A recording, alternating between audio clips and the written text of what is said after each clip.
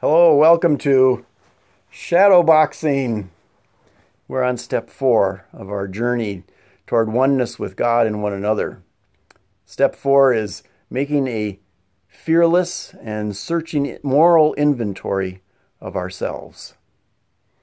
Now, the practice of making an exhaustive moral survey of ourselves is a painstakingly honest task.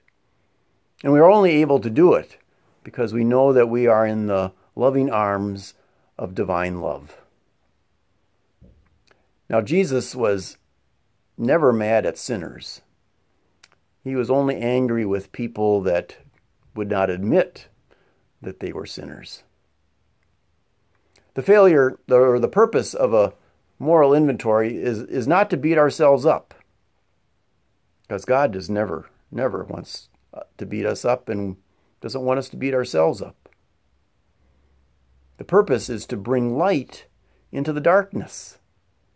One is not aiming at some kind of moral victory or moral superiority, but just the light of awareness and compassion for the world. That's our goal.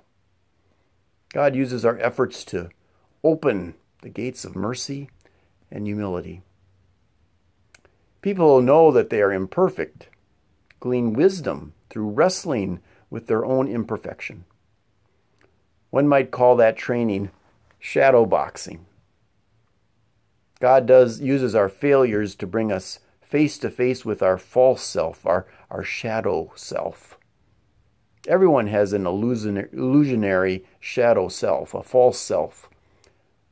This is the person I want myself to be, but who really cannot exist because God does not even know such a person. That self exists only in my own egocentric desires and wants to be the reality of life to which everything else has to answer and be ordered to. This false self unconsciously drives my life. So to shed light on it through step 4 is to bring light into that shadow and thus rob it of its power over me.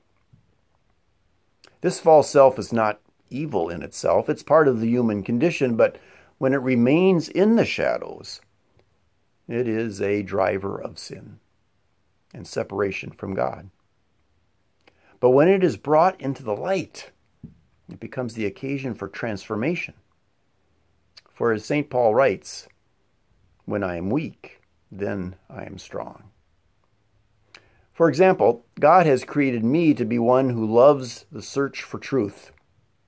Study is a wonderful spiritual discipline for me. But the shadow side of that is an emptiness, a part of me that is greedy to be filled with more and more knowledge and truth. There's a shadow self that can retreat into observing life and analyzing life instead of living life. So to bring that shadow to light has, over my spiritual journey, opened me up to the freedom of imagination and poetry in my faith life, and the joy of truth as a way of being and living. So the joy is now of getting out of my head and thinking through my heart. Yes, to take a moral inventory of myself is to bring light into the shadows. We can indeed be fearless in this moral inventory because we know that God's love casts out fear, and that indeed light shines in the darkness and into our shadow selves. God bless you in your fearless and searching moral inventory.